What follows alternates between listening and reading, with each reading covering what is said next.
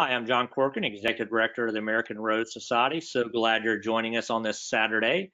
I hope you're having a wonderful one. It's a little wet out here at the American Rose Center, but we're having a blast pruning roses. I will thank you for everything, and I will hand it over now to Kim Merritt so she can go over how everything's going to go today. Thank you and have a good day. Thanks, John. Thanks, John. Welcome, everyone. Today we'll have a wonderful presentation on chemical safety by Mr. Craig Dorschel. But before we get into that, we will have Dave Mahoney that will be giving you some important information. And then he will introduce Mr. Andy Venable, who will then introduce Mr. Dorschel. As usual, if you guys are watching this seminar with someone else, please make sure you're posting in chat who you're watching with. That way we can make sure we're noting your attendance properly. Okay? And if you're not sure where the chat pod is, it's over to the right at the bottom of the screen, and you'll see chat. Yes, can you hear me? And you can type who you're watching. Hit the mute button. Can I bug you for 5 minutes? Oh, okay. I'm sorry. Give me just a second. There we go. Sorry about that, you guys. All right, so we're going to go ahead and get started with the seminar. And Dave, go ahead. Okay, well, we're down to the last portion of this chemical safety, which is the last part of the CR school. Sometime later this evening, I'll probably get the attendance report for all the candidates, and as soon as I get that and I check everybody off, I will be sending out an email to all of the candidates with a link to the test. The test will be open from 12:01 a.m. Monday through 11:59 p.m. on Tuesday. So it's a little over 48 hours. If you do not get a link sometime before 9 o'clock tomorrow evening, please send me an email at crnet@cox.net so that I can send you a link. I know there are a couple people who are going to be delayed in when they're going to take the tests, so don't worry about it if you don't get one, or if you get one and you don't need it quite yet, or you're working or something along that line, don't worry about it. We'll catch up with that later, but send me an email if you need a link. Other than that, I think we're all set to go. I'd like to introduce to you a member of the CR National Advisory Committee, and his name is Andy Venable. Along with being on the advisory committee, Andy is the district CR chair for the Yankee District. And Andy, go ahead. Thank you, Dave. Good afternoon or good morning, everyone, depending on where in the world you are.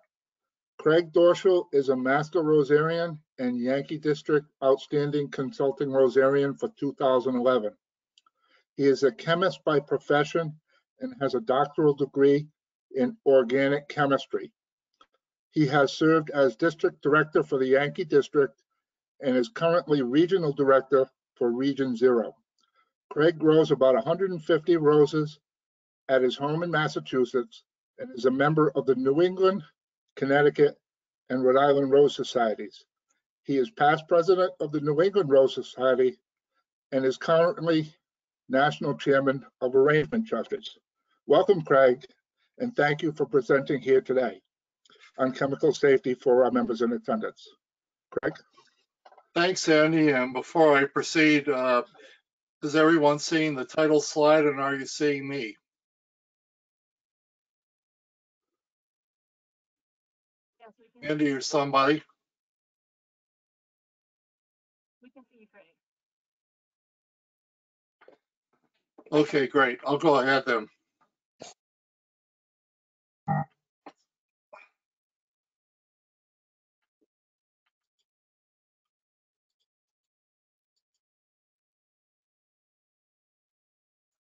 Let me try this again.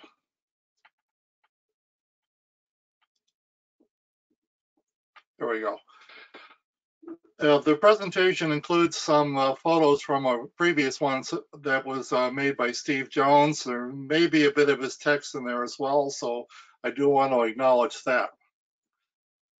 And also for the candidates for the exam, hash mark marks the spot. That's something you should pay particular attention to. You've been warned. I do, however, recommend you check into everyone's the chapter 8 in the latest Consulting Rosarian manual.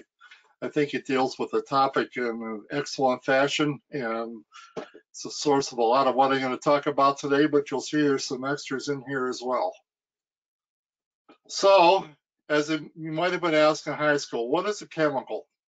Well, a chemical is everything made up of chemical elements, anything and everything. And it's these things, right? You used to see that on the classroom wall. So that includes all animals, all vegetables, all minerals, all matter, and that includes us. So that's a rather broad topic. Chemistry is a study of matter.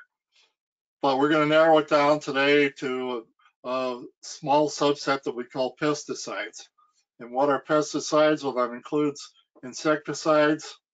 And you notice the CIDE means you're trying to kill something.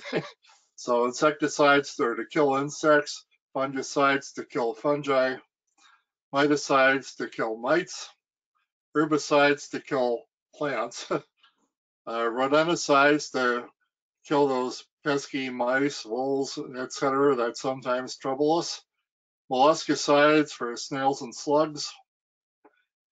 And these are all intended to be toxic to their targets. Less so, but maybe toxic to us too. So that's what we're concerned with today, is how to use these products safely and effectively.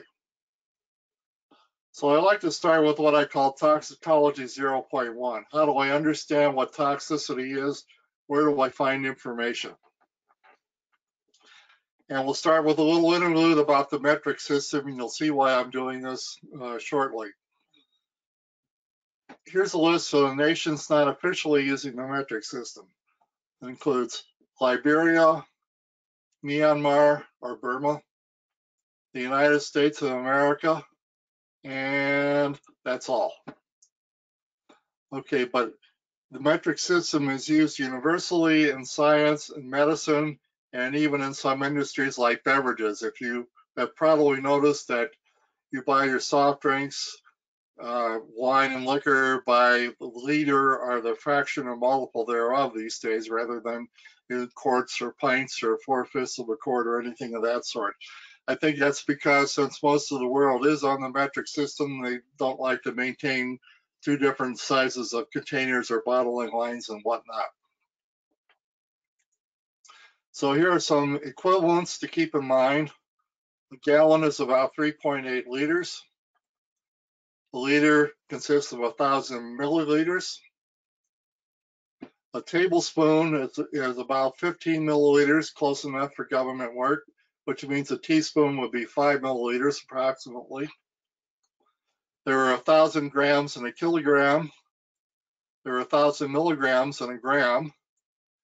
And 450 grams add up to be just about a pound, which means that a milligram is 1/1000th of 1/454th of a pound, which is not very much. It's basically just a speck of something. I'm so sorry to interrupt you. For some, the slide isn't moving, and it's not moving for me either, your presentation. I'm not sure if it's frozen. No, it's not. It's coming down on mine. Are you seeing anything? Looks like most of the folks in chat are still seeing slide number 1. Okay, I'm going to stop sharing and start again.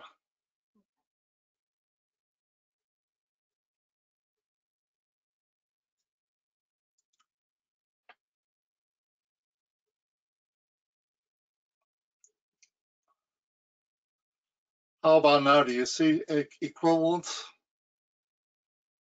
I don't see your PowerPoint as of yet. Okay, I'm seeing something that says pause, and I don't know how to unpause that.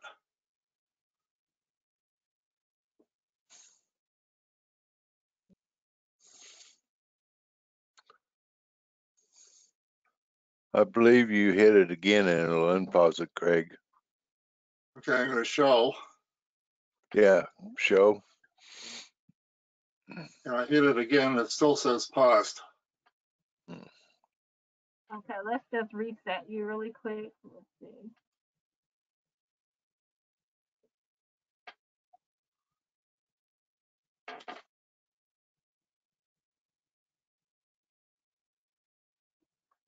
Sorry, everyone. We're going to get started here in just a moment. Just a technical difficulty. 1 second.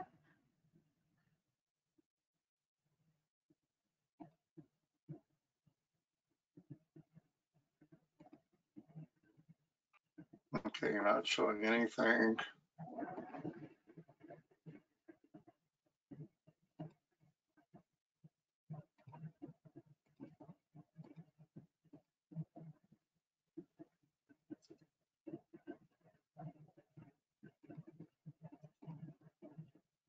Okay, I'm going to make you the presenter again, Craig.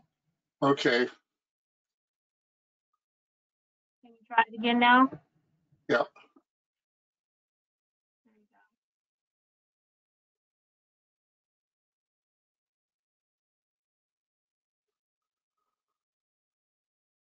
Okay, I'm seeing a pause symbol on the show. And then it came up.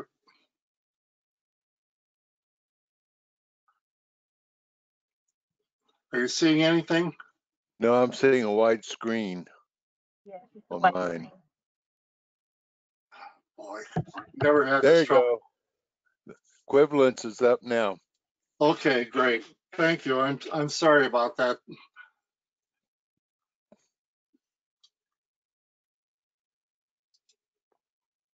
Greg, try going back one and then come just to see if everything's working. Yeah. Okay, so Yeah, there you go. here we were. I don't think you missed anything on the slide you didn't see, but anyway, here we are, and here's the equivalence. I just said that a milligram was 1/1000th of 454th of a pound. So okay, a kilogram was about 2.2 pounds. Next, here's a quote that you hear a lot, and nerd that I am, I'm giving it to you in the original Latin and then the translation. Solo dosis facie venomum. Only the dose makes the poison, and that was put down by a fellow named who called himself Paracelsus, who flourished in the first half of the 16th century, so 500 years ago. This is all about dilution and the effect of that, but where he was coming from, he was an alchemist, he was a physician, he was a polemicist, and he had some pretty good polemics, believe me. But he concluded on the basis of fairly specious logic that things that were poisonous in some amount might possibly be beneficial in much smaller amounts. And he actually managed to successfully treat some diseases, some infectious diseases, with very small amounts of things, cringeworthy things like mercury and arsenic. That sounds pretty terrible to us nowadays, but he is considered the father of chemical therapeutics. So the whole idea is that something which can be very dangerous in one amount and high dilution may not be so dangerous. So we want to keep that in mind. And that leads us to the concept of the LD50. So what is LD50? That's the lethal dose of something required to, when given all at once, to kill 50% of an affected test population. And that's an accepted measure of toxicity and relative toxicity of one to another. And that's expressed as milligrams per kilogram of body weight. Hence all this talk about the metric system, because it's not grams per pound, it's milligrams per kilogram. And as a result of that, the lower the number is, the more toxic the substance is. And it takes a small number of milligrams to kill you as opposed to a large number of kilograms to kill you. The test subjects are most often rats or mice. I should say unfortunate rats or mice. They're not terribly close to human beings, but they're about as close as we really want to subject to this kind of experiment. And typically, these are doses that are fed to the test animals. So keeping all of that in mind, here's some LD50 figures for insecticides. Diazinon, about 250 milligrams per kilogram. Diazinon, as you know, is no longer on the market, so it gives you something of a marker. Acephate, which is better known as orthene, less so, it's 700 milligrams per kilogram. Stinky old malathion is a gram to 1.4 grams per kilogram. Disulfiton, this is also, I hope, off the market for a very good reason. This was in a combination fertilizer insecticide product that was to be applied to the ground. And there's a noisy microphone somewhere. Disulfiton is applied to the ground and taken up by the plant as an insecticide, but the problem with that is it's very, very toxic, 2.3 to 6.8 milligrams per kilogram.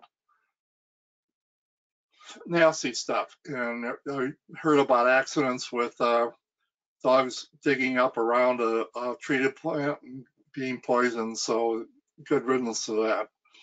All of these are organophosphate nerve agents, so you could say that they're related to nerve gas, but just for the record, oh, one more, parathion, that's maybe used in bulk agriculture, but that's another nasty one, 3.6 to 13.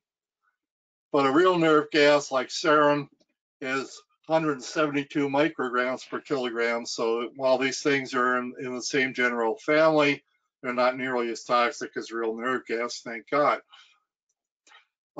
Among some others, imidacloprid is an example of the neonicotinoid class. That class has become quite controversial because of the possibility of bees being affected by any residual non-lethal doses in the plant. But that comes in at about 430 for rats, 131 for mice, milligrams per kilogram. And I say it's a darn shame that this possible problem with the bees exists, because this is generally safe to handle. And you say, well, that's not that much less toxic than diazinon, but the thing of it is that it's so extraordinarily toxic to insects when they get a direct hit with it that you use very little by comparison. The concentrated form of malathion that you would buy was typically 50%, so half of what was in the bottle was malathion. You might put a tablespoon of that in a gallon of water to spray. For imidacloprid products, you put a tablespoon of that in a gallon of water, but it was only 1.75% to start with. So that's just how much more potent it is to insects, and using less of it makes it less of a hazard to the applicator. In other words, the dose makes the poison. There's much less of it around. Cyfluothrin is an example of a synthetic analog of pyrethrin. This is seemingly taking the place of the neonicotinoids now in a lot of the products we see, that and others of that type, like permethrin. That's about 500 to 800 milligrams per kilogram. Now, one place where I disagree with what's in chapter 8 of the manual is they give a figure of about 70 milligrams per kilogram for the natural pyrethrins, which is a product coming from a type of chrysanthemum. I think that number is too low. I did some research on that, and I think that number might be more related to injecting it into the test animal rather than feeding. And in terms of a feeding study, I think it comes in at about 700. So the synthetic and the natural product are about equal in overall toxicity. Azadirachtin is the active ingredient of neem oil, something you should consider. And it's pretty non-toxic, about 3.5 grams per kilogram for azadirachtin. The neem oil would be a little less so because the oil is going to dilute it, and the exact figure would depend on exactly how much azadirachtin was in a given sample of neem oil. Rhyania was a new one on me. That's another naturally occurring insecticide.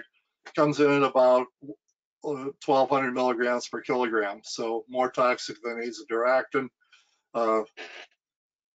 Then there's nicotine. Nicotine is perfectly natural. You know where it comes from. It comes from tobacco.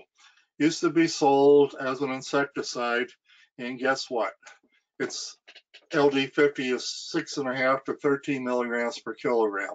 So just because it's natural doesn't mean it's safe. This is really nasty stuff in its pure form. Used to be sold under the name of Blackleaf 40. I can remember my grandfather had a bottle of it down in his basement somewhere, and it had skull and crossbones all over it, and for good reason. It's not only is it orally toxic, but I think it's absorbed pretty rapidly through your skin. If you know what a small dose does to you if you were ever a teenage boy and tried smoking a cigar for the first time. For some fungicides and others, tebuconazole, that's the bio-advanced product. That's in excess of 3 grams per kilogram. Myclobutanil, excuse me, that's Immunox. That's in the same category, 2 grams or more per kilogram. Manzate, Mancozeb, about 3.2 grams per kilogram. Chlorothalonil, which is Daconil, is better than 10 grams per kilogram. I think that's largely due to the fact that the stuff is almost entirely insoluble in water, maybe even in digestive fluids. There is an asterisk there because there's more to that than just this LD50 figure. And the same applies to triferine, which is the old Fungidex, which may still be around in some products. That's about 16 grams per kilogram, but again, there's a different hazard associated with that.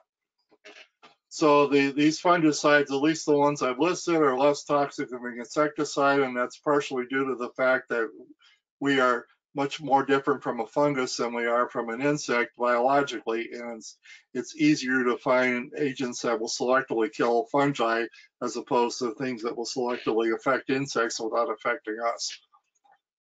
Some things around the house, just for perspective. Caffeine comes in at about 150 to 200 milligrams per kilogram.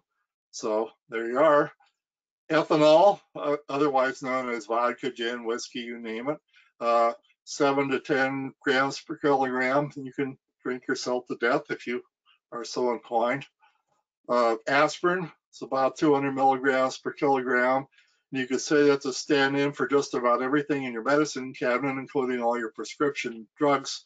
They would all be toxic to excess. Only the dose makes the poison. Sodium chloride, table salt, 3.75 grams per kilogram. Glucose, a simple form of sugar, 30 grams per kilogram. So when properly viewed, everything is lewd, as one man said. Almost anything can be toxic to excess.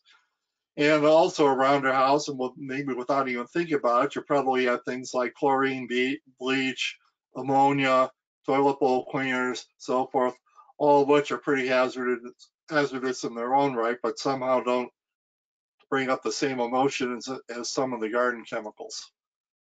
So thinking about dilution, suppose we wanted to kill ourselves with tebuconazole. Notice that I had Bayer Advance and scratched it out because Bayer sold out their products and they're only known as Bio Advance. So Bio Advance disease control for roses and flowers.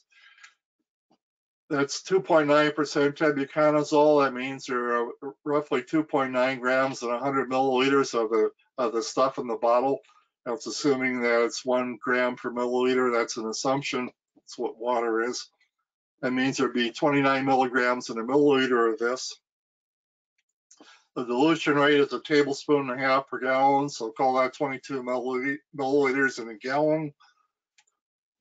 That works out to 638 milligrams in a gallon of diluted spray. And if the LD50 is at least 3 grams per kilogram or 3,000 milligrams, that's oral in a rat. And assuming you're talking about an 80 kilogram person, that's 176 pounds. Not in my dreams am I even close to that.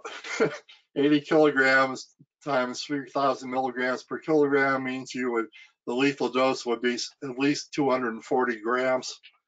To get 240 grams in diluted spray, You divide 240 by 6.638 grams per gallon, works out to 376 gallons of diluted spray.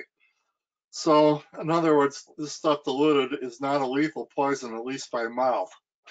However, or butt, whichever you prefer, LD50 is not the minimum toxic concentration. There can be harmful effects at amounts that are considerably smaller.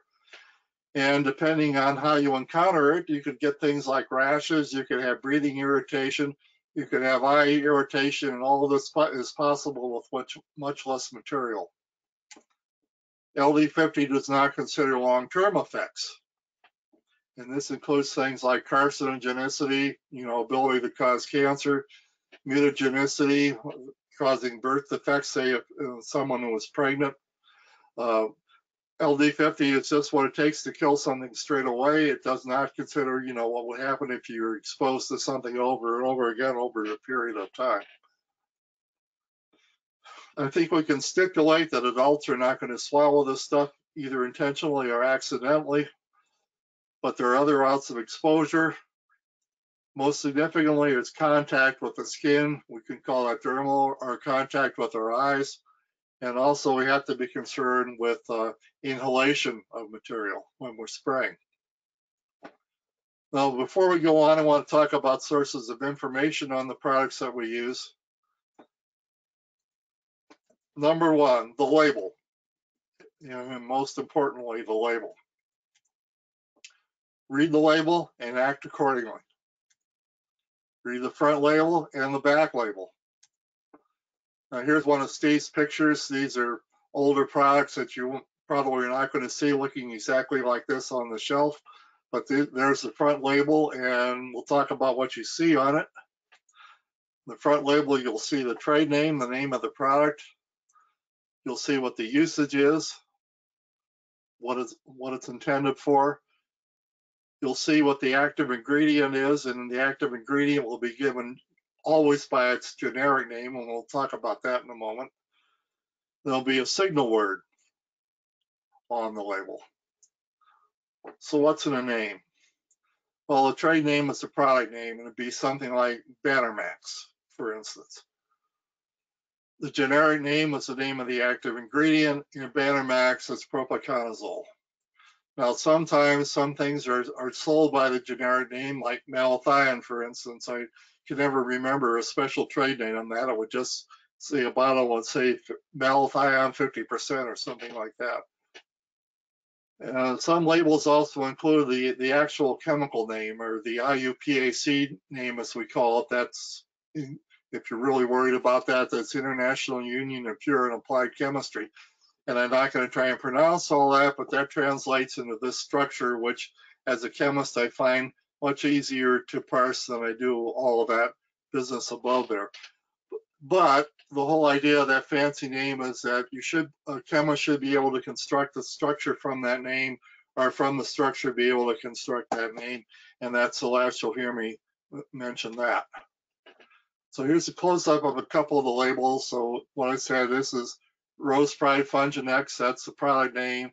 It's used for disease control, stops black spots, etc. The active ingredient is trifurine, 6.5%. The signal word on this is danger. We'll get to that. This other one, it's cut off, but it's Immunox, and again, it's for cures and prevents diseases. And you can't really see it for the glare, but it says the active ingredient is myclobutanil, and then it does go through all the proper chemical name, and then it's 1.5% of that. And your signal word on this is caution. So signal words, let's go over those. Worst case is danger, poison with the skull and crossbones. That's something which is highly toxic, has an LD50 somewhere, well, not zero, but from near 0 to 50 milligrams per kilogram. So the stuff that would really be hazardous to handle. There's danger, highly hazardous for some other reason, like you saw on the Funginex label. And the label will describe what that hazard is, and we'll get back to that specifically in a little bit. Warning is means something is moderately toxic or hazardous. The LD50 is in the range of 50 to 500 milligrams per kilogram. Caution is slightly toxic, greater than 500, and there's another level of caution greater than 5,000. They don't usually make the distinction on that. They're both called caution, but they're the least toxic of these materials that require the signal words. And they're based on the active ingredient or other things in the formulation, because sometimes there's more than one chemical in there that could be a concern besides the active ingredient. The back label will tell you what plants the product can be used for, what are the targeted pests. The mixing instructions, very important, how much to use, what incompatibilities there may be. You have instructions for storage and disposal. They'll tell you how, when, and how often to use the product. We give information for first aid or other emergency information like spills. And here's one for compass, and again, tells you what's in it, gives you the first aid, tells you what environmental hazards are, and that's in groundwater advisories. Those are certainly worth heeding.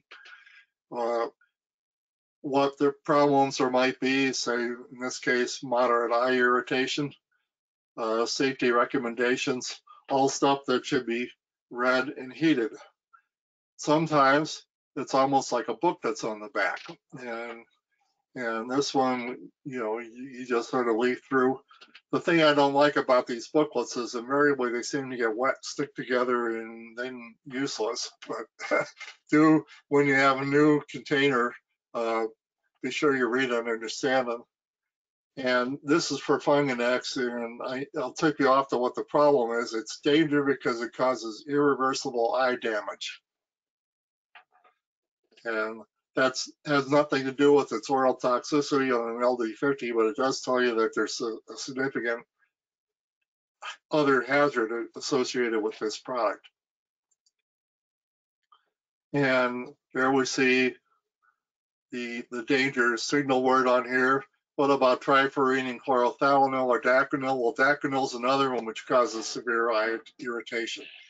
So if you're using a product like that, it's very, very important to be sure that you have adequate eye protection, and we will be saying more about that. I also would mention that there is mostly bidaconil in the form of a liquid suspension. It's also available if you get onto Rosmania or something as a powder, but because of its insolubility and to keep it suspended in water and to cover the leaf of a plant, it has to be milled to a very, very small particle size, which means it's very easy for particles like that to be airborne. So keep that in mind. I don't particularly care to handle that as a powder. I would much rather handle it as a liquid suspension. Another source are safety data sheets, sometimes known as material data safety sheets. I think the word material has been officially dropped, but you might see it listed both ways. These are required for all of these chemical type products. I worked in a lab environment, and we had to have notebooks with MSDSs in them for essentially everything we had in the lab, and believe me, it was a real test to be able to do that and keep that up to date. But they give you additional or more detailed information beyond what's put on the labels of the materials that you're handling. There's a website, and this is in the manual, so you don't need to write it down, greenbook.net, where you can find a lot of these. Or failing that, Google the product name plus safety data sheet, and it'll probably come up there if you can find it. Some things, however, when you're looking at these, is that they may be written to assume that you're handling a large quantity of material rather than a small amount of the bottle. They may think you're handling a drum in some kind of industrial or large-scale ag situation. And they tend to use technical language, which you might be familiar. You can certainly contact me or anyone else that maybe has been in the chemical trade at some time to interpret that. So we're going to quickly point out on an example. Here's a material safety data sheet for Banner Max. This actually is from a Canadian plant, but I don't know if this is really significant difference from what you would find on a US plant. So, name of the product, Banner Max fungicide, gives registration numbers, gives the chemical class, which is worth knowing with fungicides, gives the active ingredient, tells, there's that whole chemical name, tells you what it's used for. There's a chemical abstracts number. Every compound that's published is assigned a registry number by a chemical abstracts service. I only mention that because Dr. John Dickman, as I recall, used to work for the chemical abstract service. So what's in there? Well, here's your propiconazole. There's another ingredient, tetrahydrofurfuryl alcohol, part of the formulation, that also merits inclusion on the sheet. So there's something about the hazards. We go through there. You get the first aid measures. You get the firefighting measures, which hopefully would never be necessary for the amounts of material we're handling. Accidental release measures. It tells you what you should do if there is a spill, how to clean it up, what to do with it. Information on handling and storage. Exposure control, what they suggest for personal protective equipment. Again, assuming that you're probably handling a large amount of this. Physical and chemical properties you probably wouldn't be concerned with. Stability and reactivity, it's nice to know that it's stable under normal use and storage. Keep away from heat, open flames, and other ignition sources. Incompatibility with other materials, strong oxidizing materials, which you generally wouldn't have, except maybe chlorine bleach, and I don't think you would be mixing that. Here's your toxicity information, your LD50 for ingestion on the skin, concentrations inhaled, moderately irritating eye contact, skin contact, non-irritating, not a sensitizer, no reproductive or developmental effects observed, no chronic or subchronic toxicity observed, and on carcinogenicity, they say it's not considered to be a carcinogen. Other components, well, here's the alcohol. It tells you that it could cause central nervous effects, dizziness, or headache. Well, ethanol will do that too, but it does tell you that. It tells you what organs might be affected. This is worth noticing, ecological information. It says, in summary, that it's practically non-toxic to plants, birds, and insects, very toxic to aquatic life. So yeah, 0.85 parts per million of water will kill a trout. But it takes 2.5 grams per kilogram to kill a duck. So it's worth knowing if you live near a body of water, you have a koi pond, you want to keep the stuff away from it. Disposal. Other information. So as Ed McMahon used to say to Johnny Carson, everything you want to know about this product is in this safety data sheet. So it's not a bad thing to be aware of for things that you're using or recommending. Okay, how do we protect ourselves? Our major concern, we decided is skin contact, right? It says the hash sign. It's especially true of the concentrated material. Only the dose makes the poison. The more concentrated it is, the more toxic it is. When a tablespoon per gallon is a 256-fold dilution. So diluted spray, most cases, 1/256 of the concentration of the material. That would affect any potential hazard. Eye contact, the same. You'd be much more concerned about the concentrates than you would be the diluted spray. But we don't really want to inhale the spray either, the spray mist coming out of our nozzles. So we want to use appropriate personal protective equipment, which means that no matter how hot and humid it is in the middle of July, we don't want to go out and spray in tank top, shorts, and sandals. Sorry about that. On the other hand, we probably don't need to look like this. And I understand from caption on this that underneath the fright wig and the mask, that may be Kitty Belenda's. I don't know if she's on here today or not. but definitely even without the fright wig and the fringe, if you were out like that, it would probably scare the bejesus out of the neighbors. So it's probably more than would be necessary most of the time. So protect our skin. First of all, a long sleeve shirt. It's a good idea. Very good idea, in fact. Ditto long pants. A cap maybe overhead. Maybe wear one outside anyway, just to keep the sun out of their eyes. And if it's a really hot, sticky day, I like to wear a sweatband. Why? Because if I sweat, it runs down to my eyes start burning, and the first thing I want to do without thinking about it is rub my eyes to get it out of there. And if I have anything on my hands, actually on my gloves, I don't want that in my eyes. So I'm not tempted to rub my eyes if I'm wearing a sweatband, and that absorbs the sweat. Gloves, very good idea. There are lots of gloves around. I tend to use and prefer these nitrile exam gloves that you get at the drugstore or wherever. I hope you can see it. These are good enough for what we're using. They're thin enough that you maintain your dexterity. If you have heavy-duty neoprene gloves, it can be a little clumsy. And of course, the good thing about these is that when they're done or they get contaminated, you just toss them. Footwear gets a little complicated. You want to wear socks just to cover that gap between the cup of your pants and whatever you're wearing in the way of shoes or boots. Then it's a question of what type. Well, leather is not advisable because if you spill something on leather, it's going to soak right in and you are never going to get it out.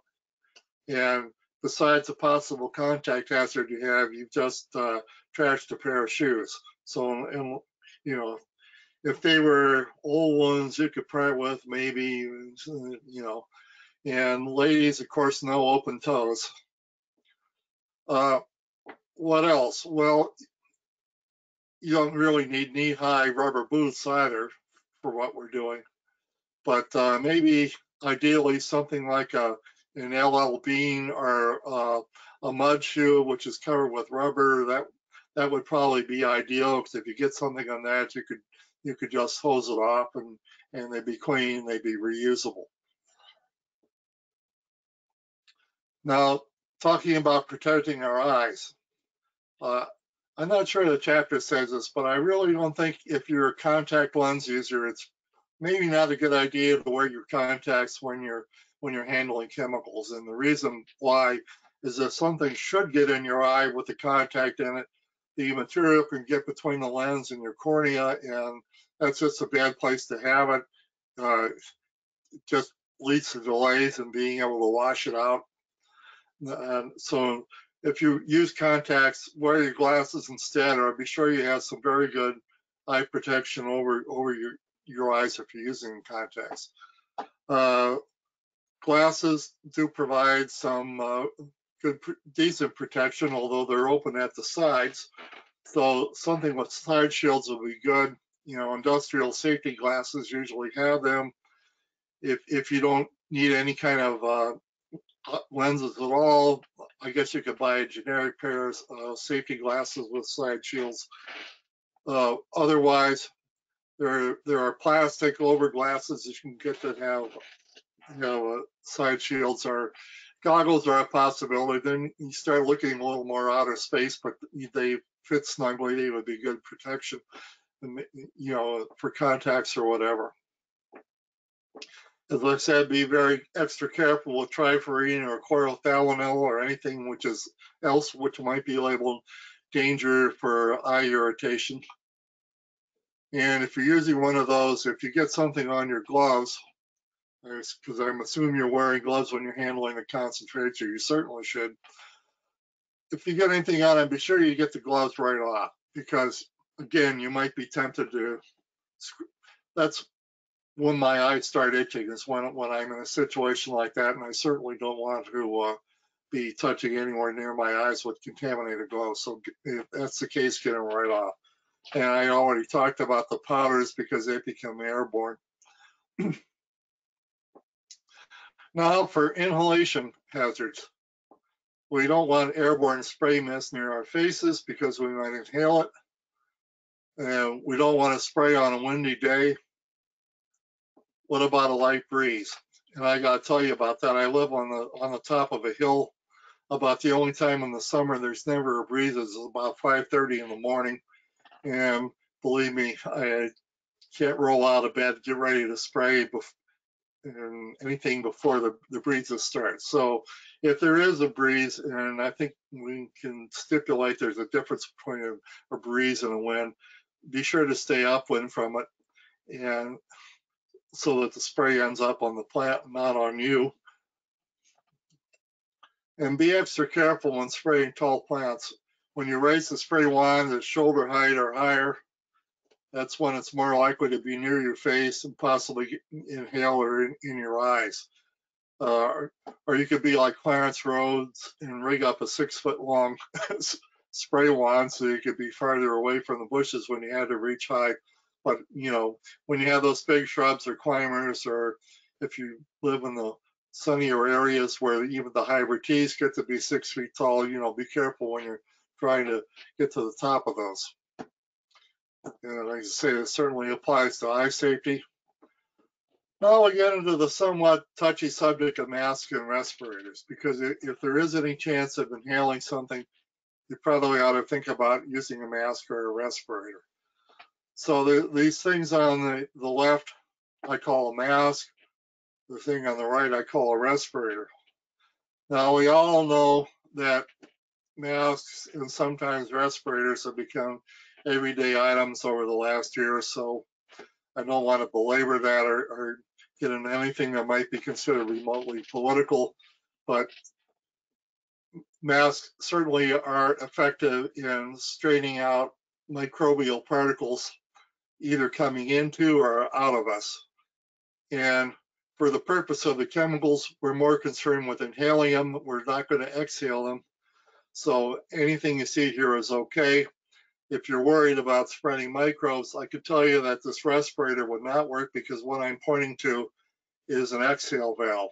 So there's no filtration on what you would exhale through this respirator. Only you have these cartridges which filter the air coming in. And I'll be sure you have the right device for the intended application, because they're a mask. And I hope you can see me. I have some props here. We have the homemade cloth mask that a lot of people put in a lot of hours making early on in the pandemic. And God bless every one of them who spent the time to do that. But they're not really ideal for either purpose. And then you have what's generally referred to as a surgical mask, which is this thin mask that you can buy. And these are not particularly rated for anything. The box, if you can see it, says droplets, pollen, dust, or smoke, but there's no official certification for any of that. And frankly, a thin one for this, I think, would probably be more effective for something I would exhale rather than something I would inhale. I wouldn't want to use this for spraying purposes. Served me well when I've been out grocery shopping and so forth, because at least I've managed not to get sick over the last several months. But they call these surgical masks because the primary interest of a surgeon is to not infect the patient rather than vice versa. Then you get a little more sophisticated and you get something like this. This is a KN95, and supposedly it comes off the same, probably comes off the same line as the N95s, which are certified for medical use. But again, this has no particular certification, and sometimes they refer to these as respirators as well as masks. It says it's suitable for particles such as dust, smoke, fog, and microorganisms, and it certainly is more of a filter than this mask, because all you have to do is put it on. You'll discover it's a little harder to inhale through, and you're not going to suffocate in a minute or two. You get used to it and don't even notice it anymore. However, again, you know, this I think would be fine for dust. It might stop a little bit of mist But if you're really worried about mess, you want to get something which is properly certified and maybe go to a respirator rather than a mask. Organic vapors, none of these masks I showed you would stop those. If you're really worried about organic vapors, solvent vapors, a proper respirator is the way to go. If you're talking about particulates, you want to know what size. And a very fine dust, can this catch it? Well, I don't know, because there's no specification given. So if you're really concerned about this, you want to look for masks of respirators that are industrial types and have industrial ratings from something like NIOSH, NIOSH, the National Institute of Occupational Safety and Health. And you're more likely to find them in something like a hardware store, perhaps, than in a drugstore. Or this came from Amazon, this came from the warehouse club. But to be sure, you want something that has a proper rating, and that may cost you a little more money. The other thing, and you might guess from the caps, it's a bit of a sore point with me. A mask or a respirator is absolutely useless if it doesn't make a snug fit around your nose and mouth, because the air will take the path of least resistance, and that path of least resistance is going to be that gap underneath your eyes. And that's the problem with these cloth masks, is that they don't have any way to seal that. These others at least have this bendable metal piece in them so that you can get a snug fit around your nose, and then the elastic should be tight enough to make a snug fit around your mouth. Respirators, if you use them, they are sized. You have to get the right size. If it's too small or too big, it's not going to seal properly. And again, it's going to be basically useless. Nice thing about the respirators, the cartridges are replaceable, so they get contaminated, you can throw them away, replace them, or you can use them with different ones for different purposes. Like your cartridge for solvent vapors may not be as good for particulates and vice versa, but they can be swapped out. So my final advice on this is do your research before you buy. So before and after you spray, follow the mixing instructions carefully. Don't over or underdose. Overdosing, all it's going to do is waste your material, and it may hurt the plants. Underdosing might be ineffective and also can result in building up a resistance on whatever it is you're treating for, because the underdose will kill the most susceptible organisms and leave the ones that are partially resistant, and then that population will build up and the cycle repeats, and next thing you know, you end up with a population which is completely resistant. Don't combine incompatible materials. Your label should tip you off on that.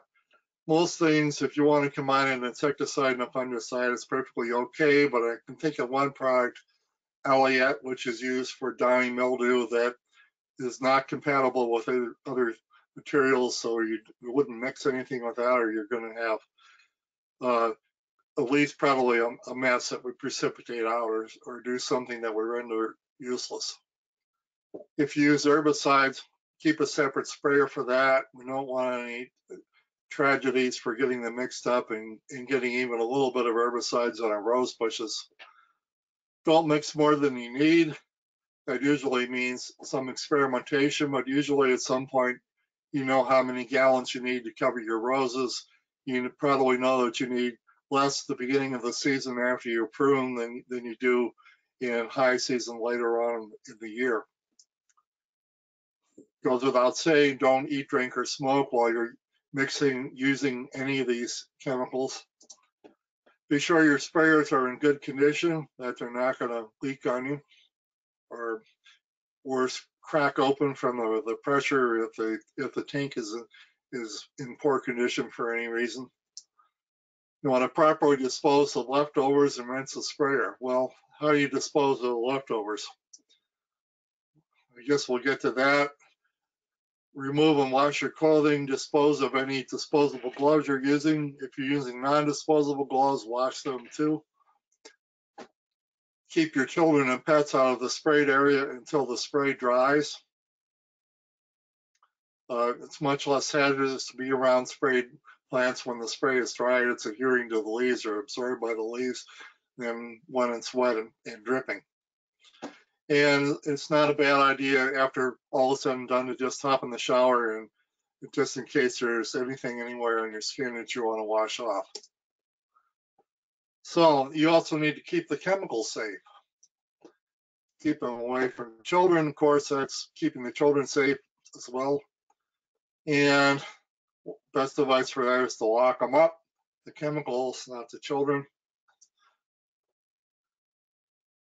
There are, there's supposed to be a picture coming up. Well, maybe later. There are 4 enemies of chemical stability that you need to be aware of: heat, light, oxygen, and time.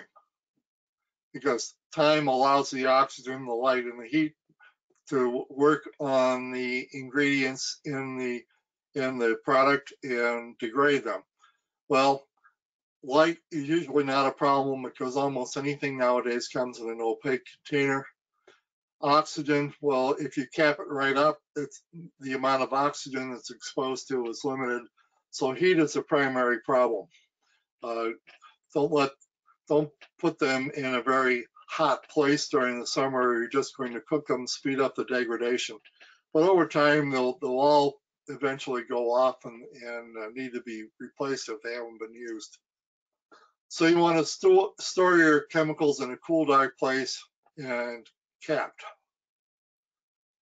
And you don't want it cool is not cold, because if things are cold or even freeze, that can break down the formulations and then you spoiled your product. They might no longer mix properly with water to spray or be uneven in their concentration.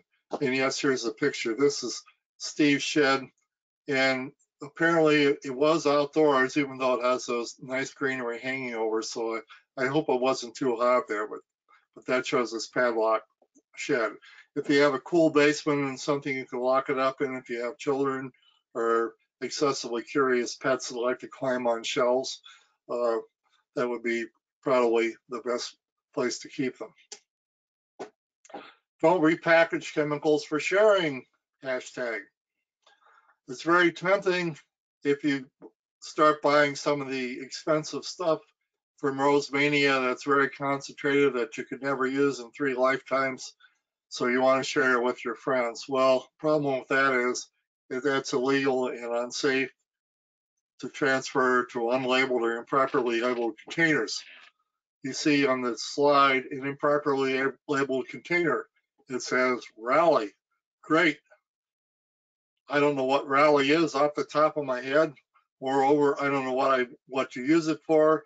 I don't know how much of it to put in a gallon of water to spray. Yeah, I don't know how toxic it is, and I don't know anything else about it other than the name. Not good. Disposal. If you have excess diluted material, well, we said try not to mix more than needed. Don't store the excess, because once it's diluted, it may break down faster, and there's also just that many more opportunities for accidents. Don't pour it down storm drains, sinks, toilets, things like that. We don't want it to get into a municipal sewage system. If you have a septic system, you probably don't want it in that either. So what do? Good question. If I have a little bit of fungicide left, I have a big lilac bush. Lilacs get powdery mildew, so I'll spray the rest of it on the lilac just to get rid of it. And if there's just a tiny bit, or the rinsings and so forth, well, I can't think of anything better to do than I just pour it on the ground near the foundation of my house, where I'm not growing anything, and assuming that it will break down a reasonable time in the soil. And excuse me a minute. Getting a little dry. Break down in the soil and not migrate very far.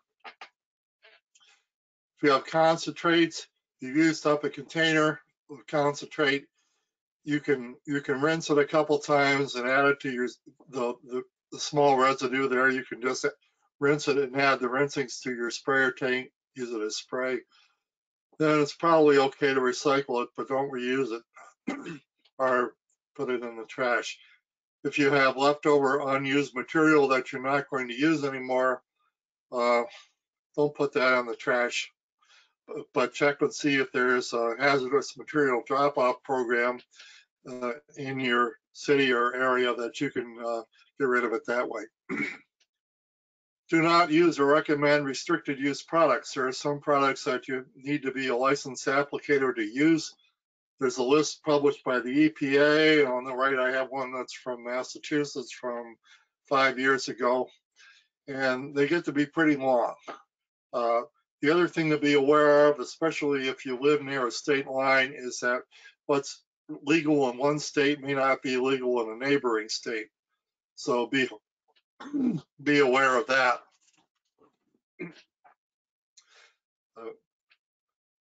What about accidents? Well, a little bit of spray mist on your skin or a dribble out of the nozzle, especially on a glove, is nothing to get too alarmed about, so don't panic. If anything actually gets wet, take it off and wash the skin underneath.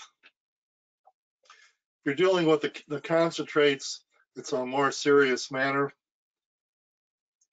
Maybe a drop of something, if you wash it right off, is no big deal. But if you have any kind of contamination of clothing, take that off and then wash or shower yourself immediately. Just interrupt what else you were doing until you attended to that. If you've had extensive skin contact or if any kind of symptoms develop, that's certainly the point where you want to seek medical advice, or in anybody uncertain about it, you wouldn't want to seek medical advice. If there's a spill of liquids, you use something like hashtag kitty litter, sawdust. There are products that are out to absorb oil spills, things of that sort, to soak up as much of the liquid as possible. Then you can scoop that up, bag it up, and dispose of it properly. Probably take it to your hazmat pickup. If it's a powder, dry material, you want to sweep it up, but be aware that that's going to probably get dust in the air. So you want some good personal protective equipment for that. Certainly, that's one you would absolutely want to wear a mask, maybe even a face shield. And again, bag that up and dispose of it. So you use the personal protective equipment. When you're advising newbies, first of all, do they have a problem? Have you explored the alternatives such as cultural practices? But if that isn't going to work for them, would they use a pesticide? And if they are, suggest the least toxic possible problem to try first before you go to something stronger.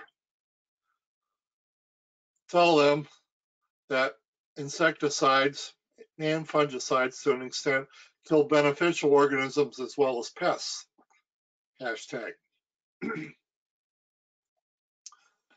Tell them that if they are concerned with fungal diseases, that fungicides work best when applied prophylactically, that is, before you see symptoms of the disease, and regularly.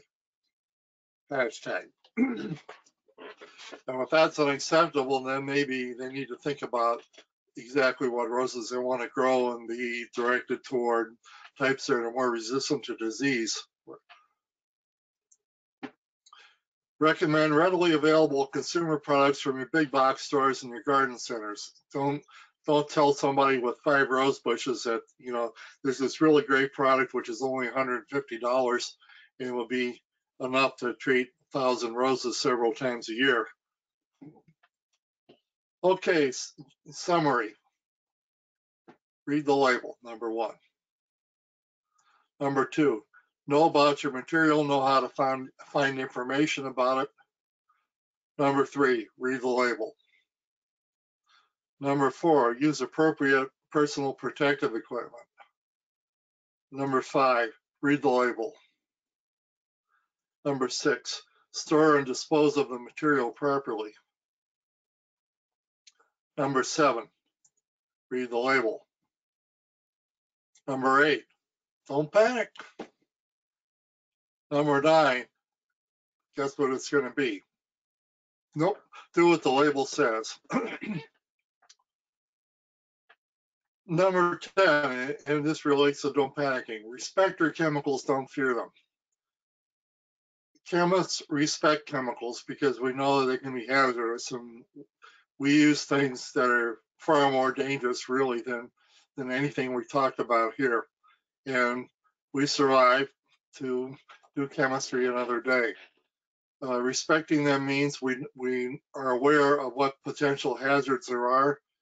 We know how to handle them, and we have an idea of what to do if something does go wrong. If we fear them, well, fear leads to nervousness. Nervousness leads to mistakes. Mistakes have consequences. It was Yoda that told me all this. And consequences could be spills, other problems that we really don't want. So if you fear them and if your hands are shaking holding the bottle, not good. Respect them. Know what they are. Know how to handle it. Know that things don't leap out of bottles to bite you. They're not rattlesnakes. But so hopefully this situation will never arrive, but I couldn't help putting this little rhyme in. A green little chemist on a green little day makes some green little chemicals in a green little way. The green little grasses now tenderly wave, or the green little chemist's green little grave. So finally, as our friends across the pond were advised during the hostilities of the last century, keep calm and carry on. So thank you, and I guess it's time for some questions. I hope